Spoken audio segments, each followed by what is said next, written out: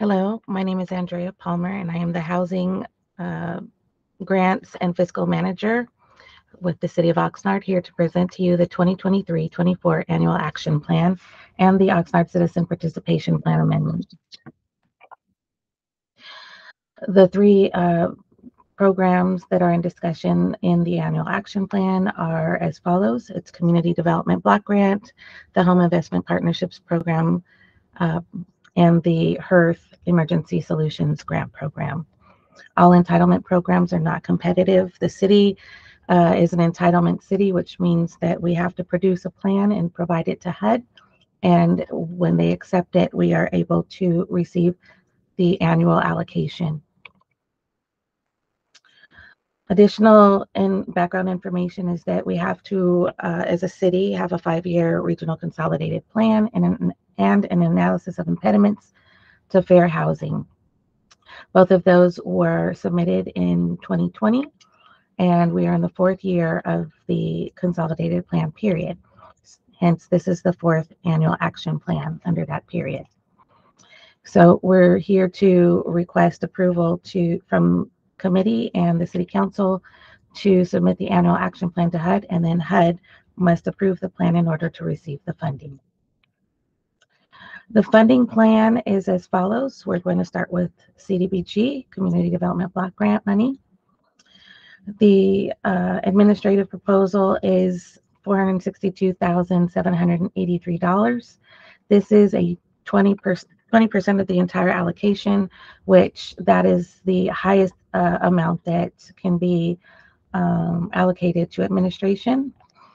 And there is a 15% cap on public services, which we will go down the list of the applications received and the funding recommendations for committee and council's review. The first is Livingston Memorial. The recommended funding is $8,000. The Oxnard Performing Arts Center for a creative youth development program, they're requesting $20,000, and staff is recommending $20,000. The Oxnard Recreation Division has a few applications that they've submitted. They for the first is the Colonial Memorial Park Veterans Gym. They requested $100,000, and staff is recommending $48,000. The Police Activities League, otherwise known as PAL, has requested $100,000, and staff is recommending $45,087.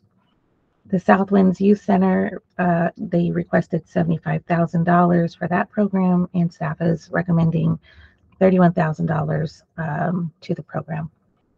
The Oxnard Cultural and Community Services Division requested $60,000 for Palm Vista Senior Center, and staff is recommending to council to approve $31,000 in funds. The Oxnard Housing Authority submitted 2 applications, both at $67,000. Staff recommended $36,000 for the first, which is Senior Supportive Services, and $73,000 for the Housing Supportive Services program. Shelter Care Resources applied for $57,216, and staff recommended $20,000 in funding. And then there is Turning Point. There's Turning Point Foundation for the Emergency Shelter and Multi-Service Navigation Program. They requested $127,000, and staff is recommending $35,000. And Cal Lutheran Oxnard Cares requested $81,700 and for their affordable mental health program, and staff has not recommended that project for funding. So the public service total application amounts was $781,000, and staff is recommending approximately $347,000 in funding, which is under the 15% cap. The public improvement programs, Mini Mansions applied for $489,660 for a pocket park at the Aspire development. Staff is recommending full funding for that project. The Ventura County Community Development Corporation, otherwise known as VCCDC, is asking for $250,000 for their Hope to Home down payment assistance program, and staff is recommending full funding for that. The Oxnard Housing and Redevelopment program is an internal program, and the balance of the funds to commit is $764,307. There are two projects that were not recommended for funding under public improvements, and that's People Self-Help for the Cypress Place at Garden City. They requested $1.8 million, and the We Care project requested $660,000, and that was also not recommended for funding, and it had an incomplete application. So the public improvement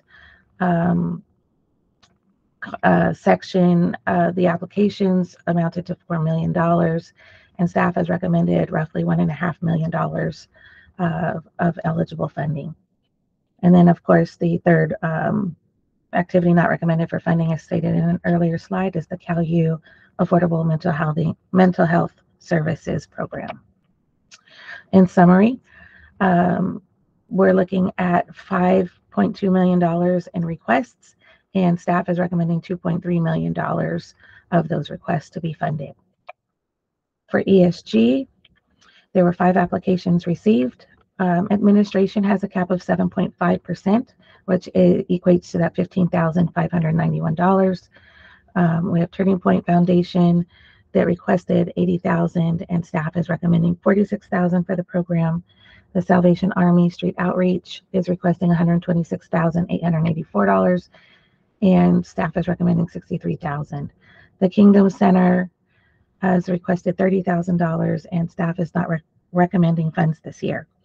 And then Mercy House Living Center's Rapid Rehousing is requesting $68,730, and staff has recommended $58,500 in ESG funding. And then the United Way of Ventura County requested $29,250, and the funding recommendation is $24,792. So the applications total $338,000, and staff is recommending $207,883 in funding. The home funds that are being provided, there are no applications in the pipelines, and we're just asking council and to accept the funds for future use. So the cap for home is 10% for administration, and that equates to $86,886. The Community Housing Development Organization set aside, it must be at 15% or greater, and that equates to $115,330. And then the balance is for future projects, in addition to the $115,000 that was mentioned in the CHODO. So the total amount expected to receive is $868,000 and $868,886 total. The Oxnard Citizen Participation Plan Amendment has been added to this item. There are some changes and red lines in the attachments. The most substantial change is aligning the funding abilities, the funding permissions that are reflective of what the city manager's ability to enter into a contract and amend and make changes to at $200,000, at less than $200,000, and then the director of housing having the ability to make changes under $100,000. In addition to increasing the ESG flexibilities from $30,000 to $50,000. This, as stated earlier, is just to align with the city policy of the city manager and the housing director having the ability to make changes to contracts and amendments and funding budgets without having to go to council or HUD. Staff asked that the committee conduct a public hearing regarding the fiscal year 23-24 action plan with funding recommendations and the amended citizen participation plan. Approve the 2023 action plan with the recommended use of funds that conform to the consolidated plan goals as defined in the consolidated plan for CDBG, home, and ESG to be submitted to HUD. Approve the updated changes in the amended citizen participation plan.